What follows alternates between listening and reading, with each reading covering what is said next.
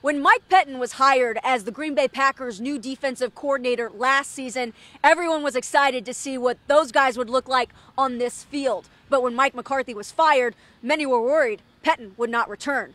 Now that he's back, Blake Martinez, Kenny Clark, ready to see what year 2 has to bring.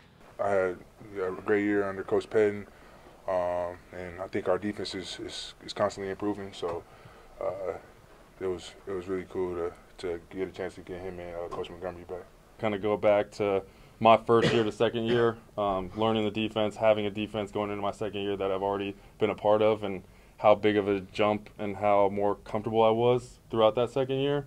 And to be able to do that with Coach Pettine's defense, how much fun Pettine's defense is, the ability to blitz, cover, everything as a linebacker that you want to do. Kenny and Blake also spoke on free agent additions Zadarius and Preston Smith, saying it's only been a couple of days, but they can tell those guys are going to make a huge difference. Reporting from Lambeau Field, Delaney Bry, today's TMJ4.